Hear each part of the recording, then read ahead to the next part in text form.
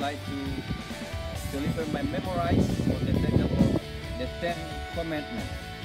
Okay, I think that's all, and have a nice watching.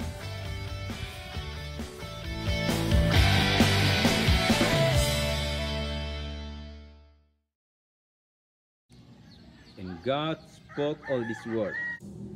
I am the Lord your God, who brought you out of Egypt, out of the land of slavery. You shall have no other gods before me. You shall not make for yourself an idol in form of anything in the heavens above, or on the earth beneath, or in the waters below. You shall not bow down to them and worship them, for I, the Lord your God, am a jealous God, punishing the children to the sin of the father, to 1,000 generations of those who hate me, but showing love to 1,000 generations of those who love me and keep my commandment. You shall not misuse the name of the Lord your God, for the Lord will not hold everyone guiltless who misuses his name.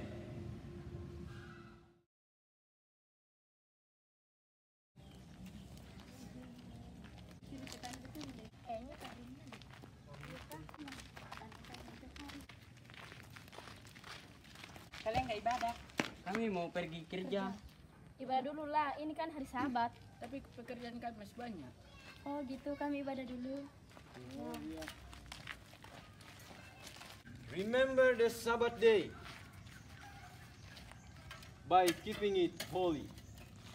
6th day you shall labor and do all your work, but the 7th day is the Sabbath to the Lord your God. On it you shall not do any work,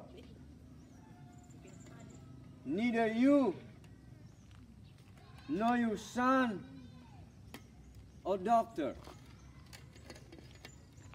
nor your manservant and maidservant, nor the animals and the alien within your gate. For in 6th day the Lord made the heavens and the earth, the sea and all that's in them, but he rested on the 7th day. Therefore the Lord blessed the Sabbath day and made it holy. Pak, saya mau minta uang, Pak. Saya mau beli HP baru, Pak. Wah, kecil-kecil ini sudah mau pakai HP. Minta sama ibu sana. Bu, minta uang, Bu. Saya mau beli HP, Bu. Tidak boleh kau pakai HP sekarang.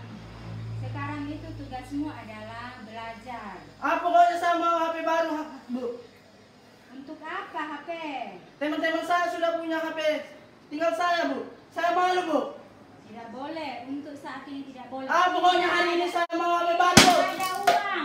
Tidak ada uang. Jadi tidak boleh ada HP.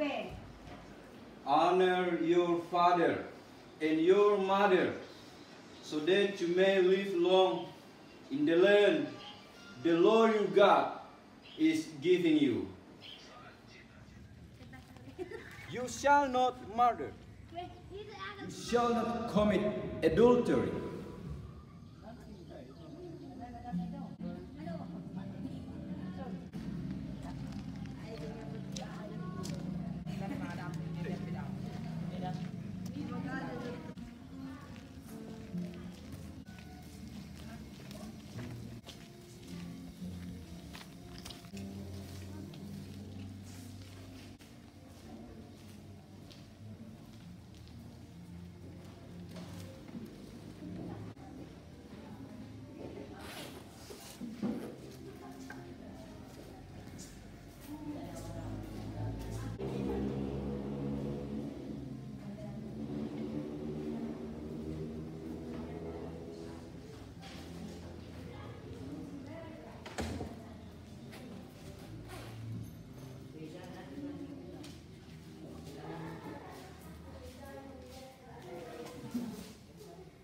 You shall not steal.